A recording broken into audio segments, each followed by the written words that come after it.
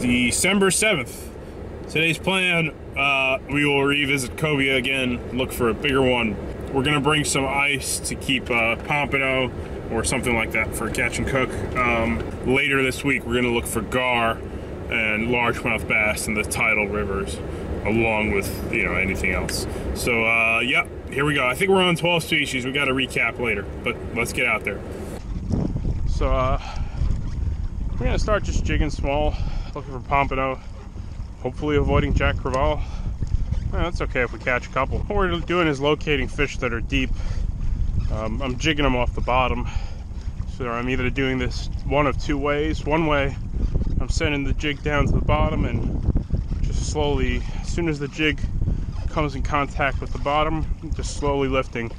The other alternative method I can do is cast it up tide, let it hit the bottom, work it back to the kayak.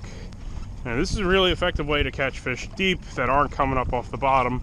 For this trip, I've been fishing with the medium heavy dark matter rod. It's a very sensitive tip. It's great at, you know, deep jigging, while still being sensitive enough to properly work a jig along the bottom that you could feel the subtlest tap of your jig sinking and landing on the bottom. That's, you know, it's important when you're doing some deep jigging. You really want to feel the bottom contours properly, as opposed to using a heavy meat stick.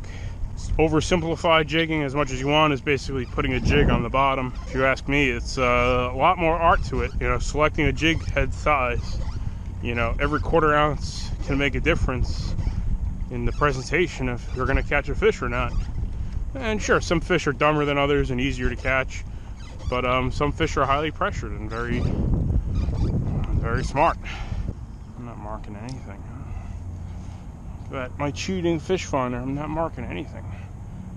Bull shark's got everything.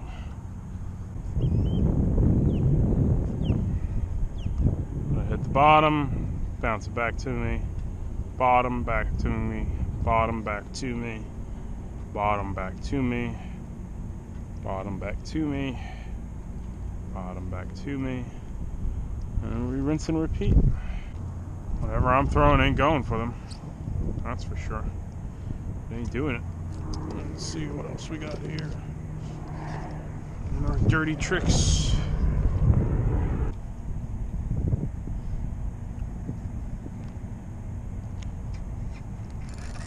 All right.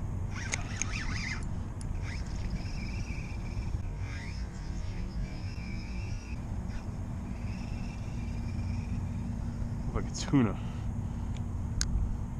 Not sure what that was, but it looked like, I gotta look at the footage. That looked, that was a jack. It felt like a jack the way it hit, but it didn't look like a jack on the surface.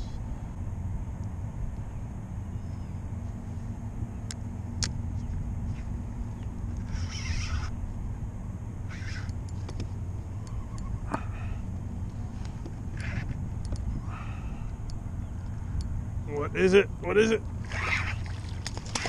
Baby cobra, huh? Cool, cool. Little guy. I'll take care of you, don't worry. The baby cobra. Gosh. Handful. Thank you. A school of cobras. Possible. Damn, he opened up that hook quickly, huh? Look at that. Alright, we gotta retire this jig head quickly. Little Cobia to the kayak. Little ones. Good sign though. I don't know if that's just a pile of catfish. Might be my guess.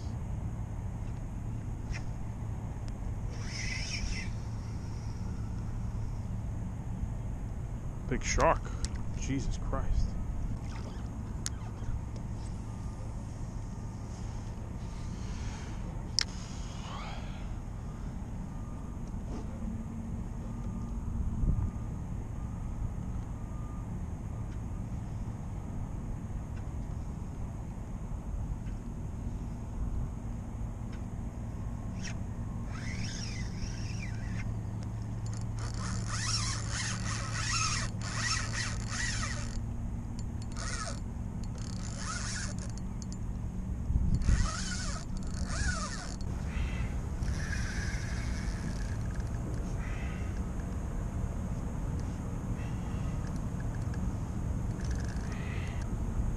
I saw one bull shark already, you know, 25-footer or so.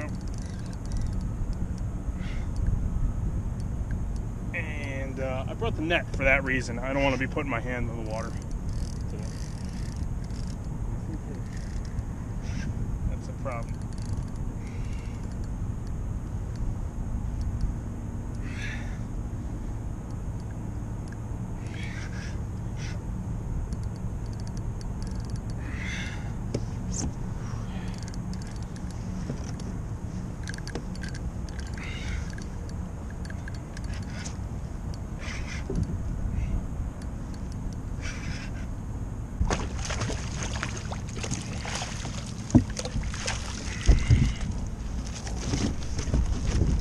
Stud. Check this thing out. Canal tuna. These things. They're the bomb. They are the bomb. And they open up cheap hooks pretty well. Alright. Decent tuna. Canal tuna. Really don't want tax, man. That's all I know.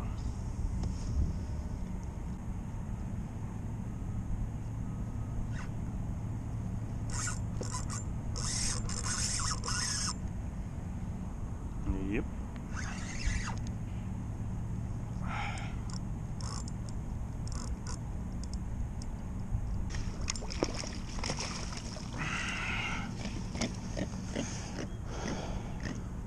Alright, we got some life under the kayak. Alright, that's a little smaller one actually. That opened it up easily, huh? Yeah, these jig heads are kind of toys for these types of fish.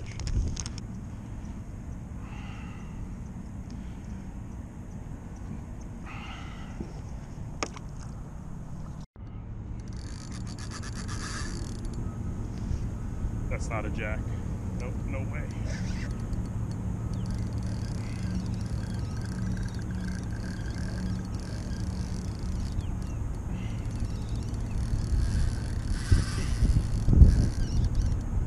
These fish fight. I'll knock on the Cobia there.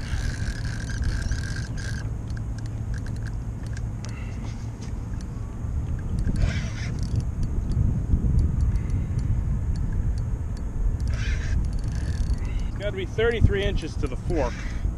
I haven't seen him yet. Like, got a good look at him if he's any bigger than yesterday's Cobia. Was about the same. One of those things.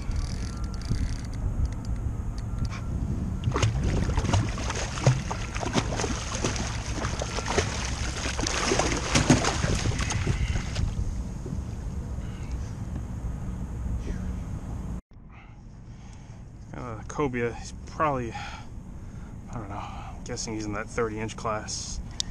Watch out for those spines there, man. That's a nice fish, huh? Let me take a quick measurement. Oh, God. Yeah, he's a short for sure. Like 31, 32, somewhere around there. All right. This jig's gone. Let's get him out of here, right? If we're doing something right, we're getting a good number of shorts. I want to stay away from the jacks because I know the bull sharks are on them. Like, I want nothing to do with jacks because I know bull sharks are there. See, I might have found a couple more Cobia here. Hopefully not bull sharks.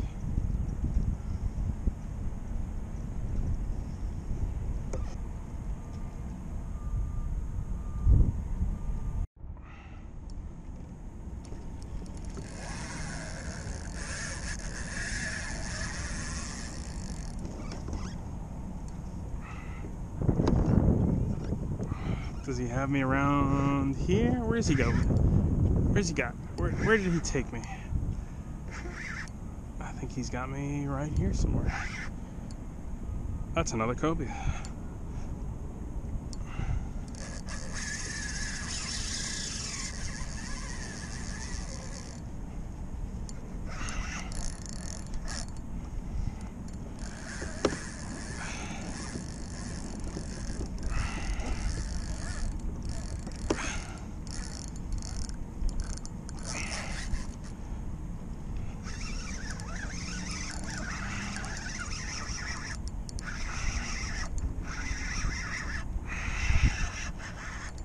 got him.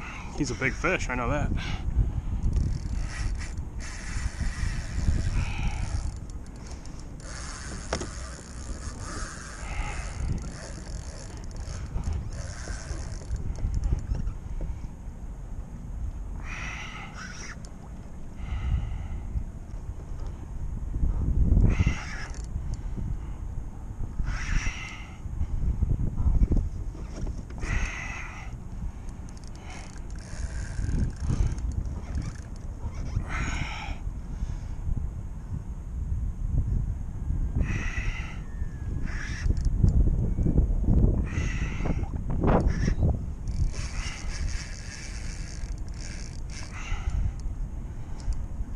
It's a big cobia, guys. Staying deep. Those little ones seem to come up real quick and roll around on the surface. This one's staying deep. He went for the structure. He made a lot of those moves.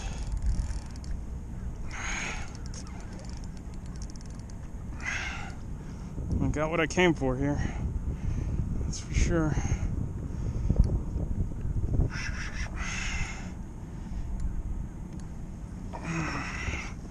These guys fight exactly like a big striper, or red, I would say. Wouldn't be surprised if this is like a redfish or something.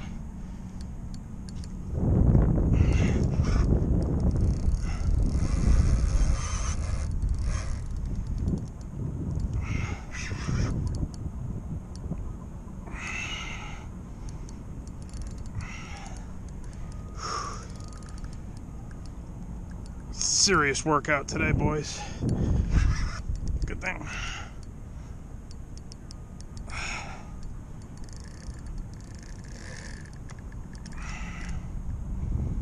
Not done yet, man. He don't want to come up.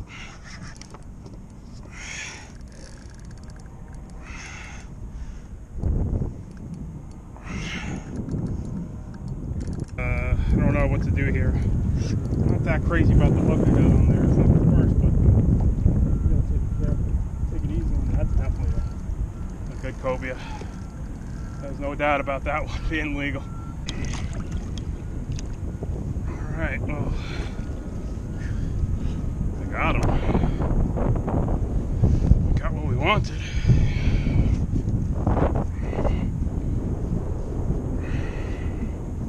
Damn. I hope I don't regret this. Well, there he is. Gotta watch out for those spines. That's somewhere in that 40-inch class. Subdued the cobia today. I think we're done for the day. Oh god, oh god, oh god. Okay. I knew that was gonna happen.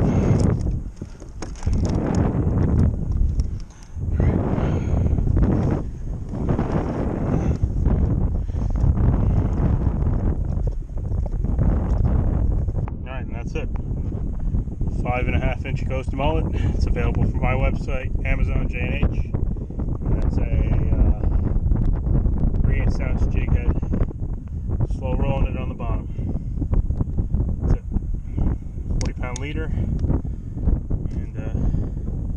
use the spin fisher today. Alright, first thing is we got a newspaper. Those are hard to find, right? It's probably harder to find than a cobia. Alright. This party started right about here, honestly.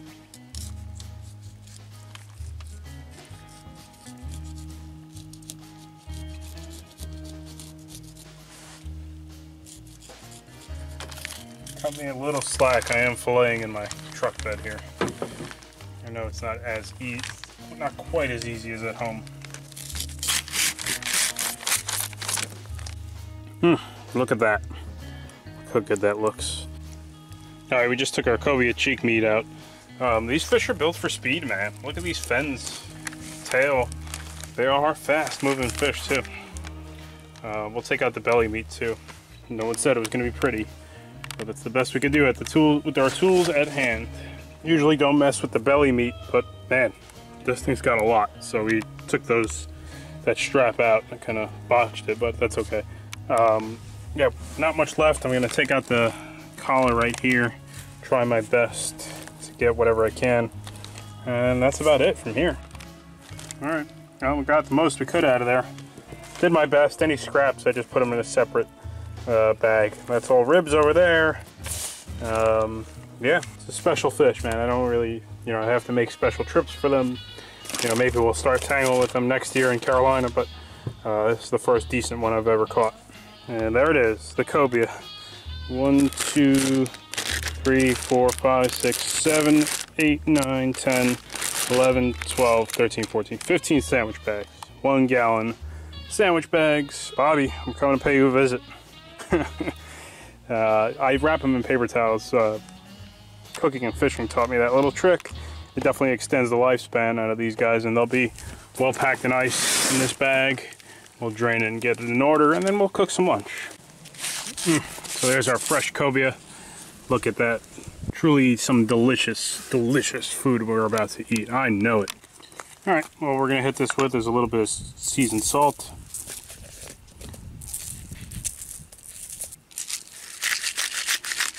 Black pepper.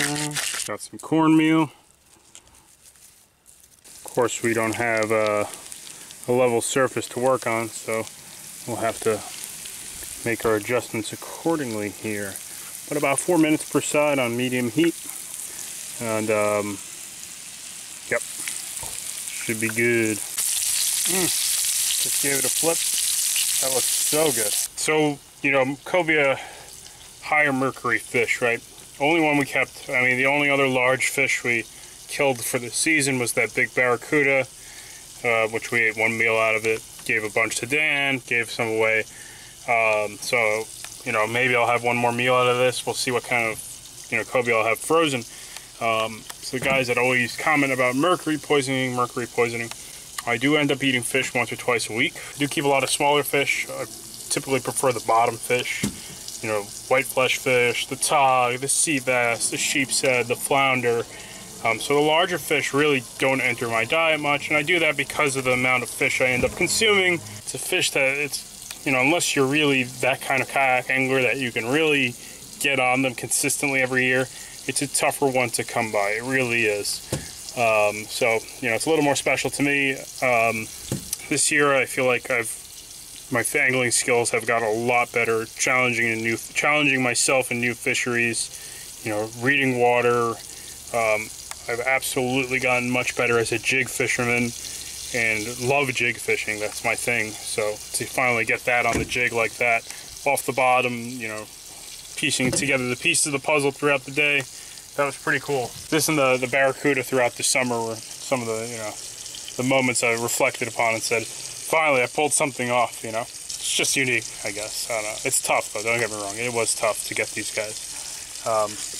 So let's eat, man. There's that moment. We're gonna chill out and enjoy. And I'll talk to you about random stuff, as I usually do. Some random, some not so random. So let's enjoy the catch and cook cobia. Let's give this a try. I've had cobia before, never my own caught or like fresh. So I'm curious to see how this is gonna go. It's a very well-regarded fish in terms of table fare throughout the coast, etc. Oh man, it looks good though. It's got a very nice tissue composition.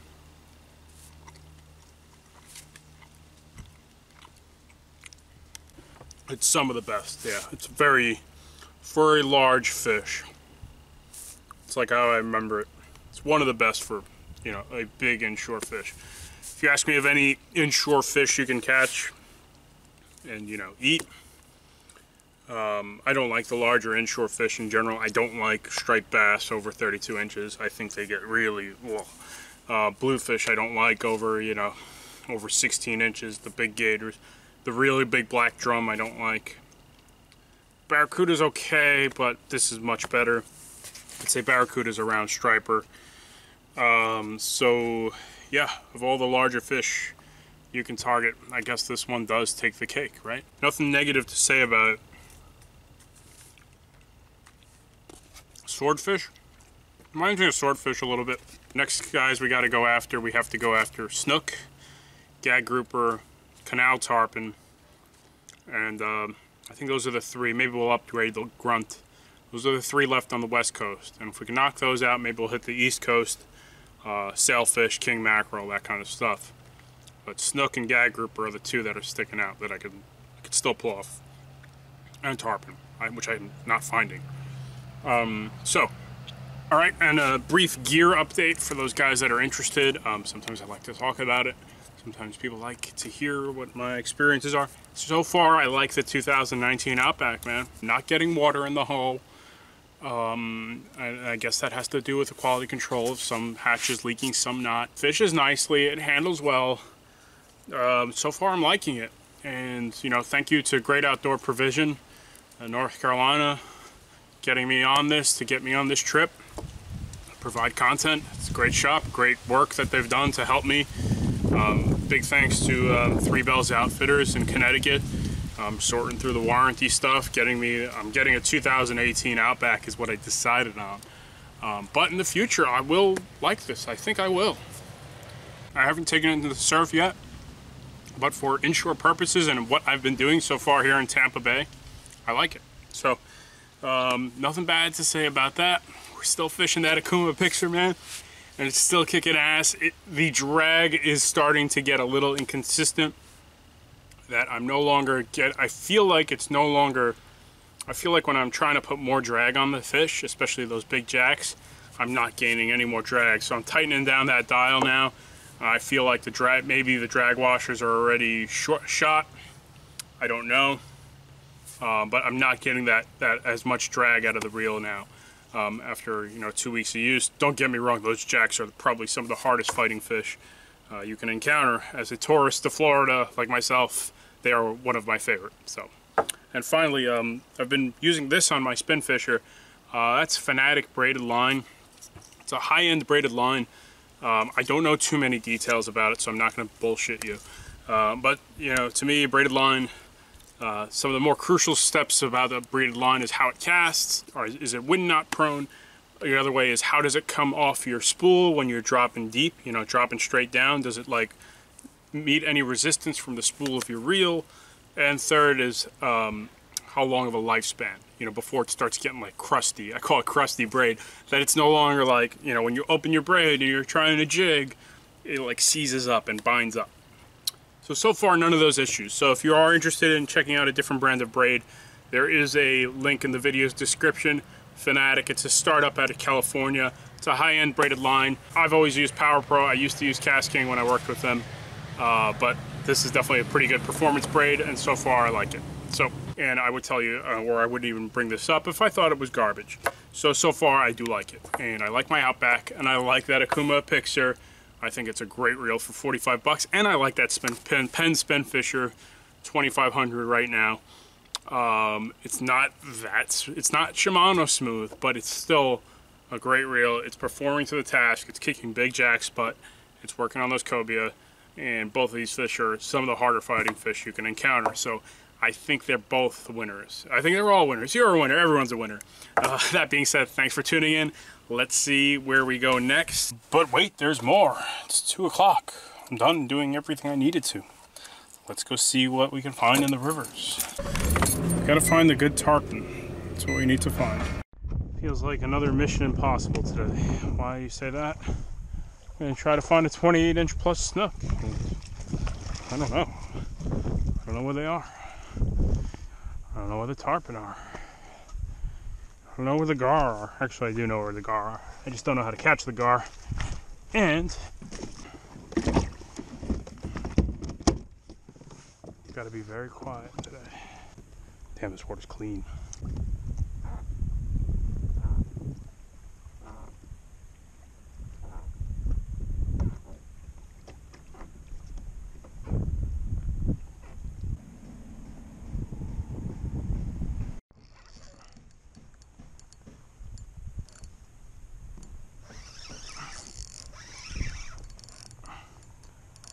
Got a good fish.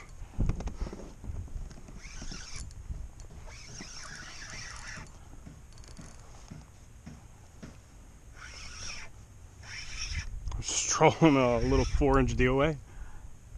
And is that a bluefish? Get out of here. That's a big bluefish, man.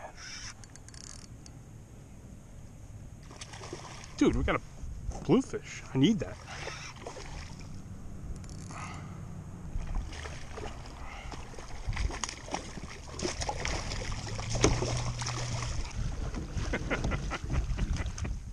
I didn't think I could find that. That's pretty funny. It's a pretty decent bluefish. So, well,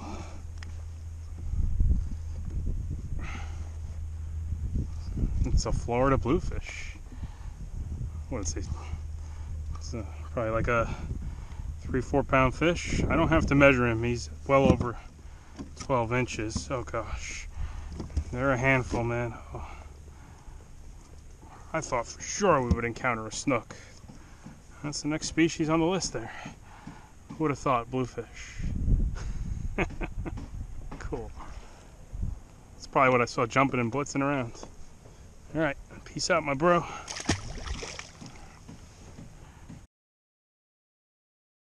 Anchor.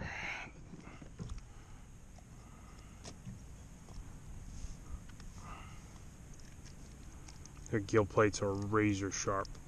They will F you up, those gill plates. Little guys, huh? Having a hard time finding anything of size right now. Stinking bluefish for the afternoon. Lots of mullet around. What I should do is get some bread. And with some bread, perhaps we can rod and reel a mullet.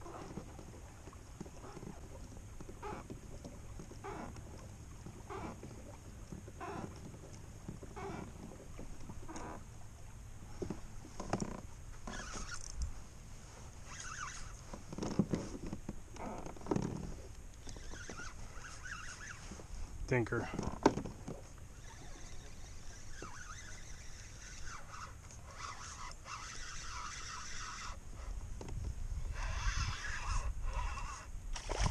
Damn, not what we need, but still, nevertheless, welcome surprise, I guess. Decent trout there.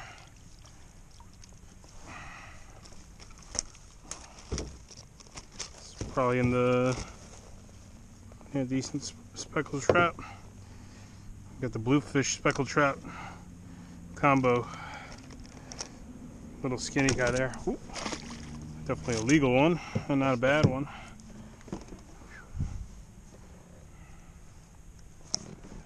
This. Yeah, I was just fast trolling along the mangroves, honestly. That's all I can do right now.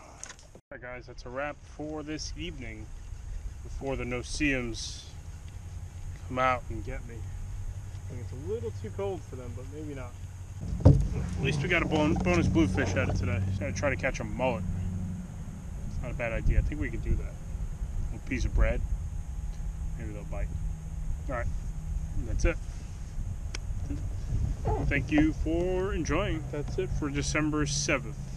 Beautiful night, man. Alright, I'm out of here.